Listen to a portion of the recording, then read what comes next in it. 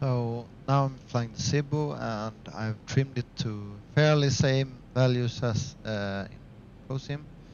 Gears down, shouldn't have that in at this speed, but okay, I have gears down and basically the same. And look how my ailerons and controls are controlling when I turn. So if, for example, if I just turn it to 10 degrees of turn, it's very slowly. I haven't put any ailerons in. Slowly goes down. And if I put it to 20, yes, it starts descending. And if I put some back pressure on,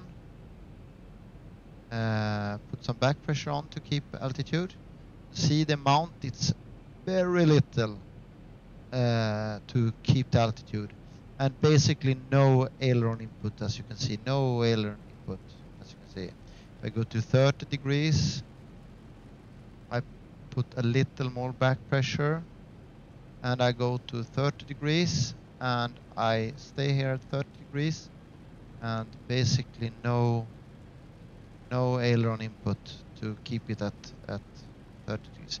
This is how it was in level D. I could very easy keep this in level D. It was unbelievably simple, and according to my pilot friend, it is even simpler in real life, but then you have the wind to account for. But no aileron input to keep this turn, and very little back pressure to keep the turn.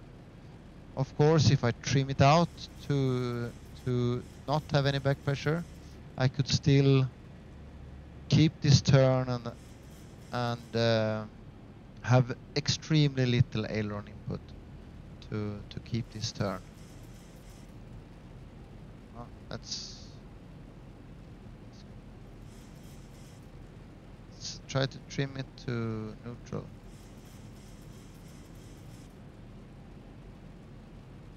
Now I'm keeping the turn.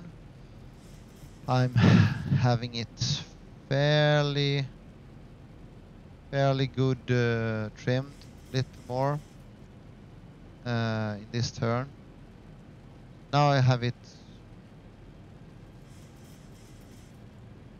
basically perfect in trim to keep this turn.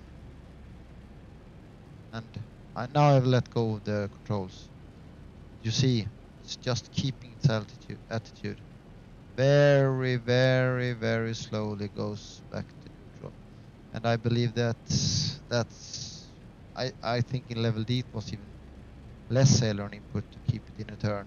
Anyway, if I go back to this, we have a very strange,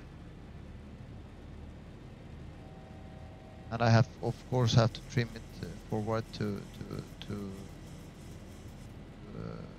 keep that.